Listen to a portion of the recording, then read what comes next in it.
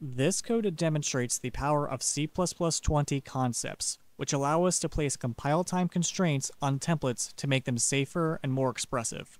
At the top, we define a custom concept called Addable. It checks whether the expression a plus b is valid for a given type t, and that result is also of type t. This acts like a contract. Only types that satisfy this rule can be used with certain templates. The sum function is then defined using this concept. It's a generic function, but it can be instantiated with addable types. In test concepts, we call sum with integers, doubles, and strings, all of which support the plus operator, so everything works fine. But if you try to use it with something like standard vector, the compiler will reject it with a clear message.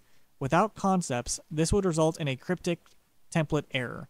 With concepts, the code becomes self-documenting, safer, and easier to debug. That's the main benefit. Concepts make templates more precise and readable, while catching invalid types early at compile time.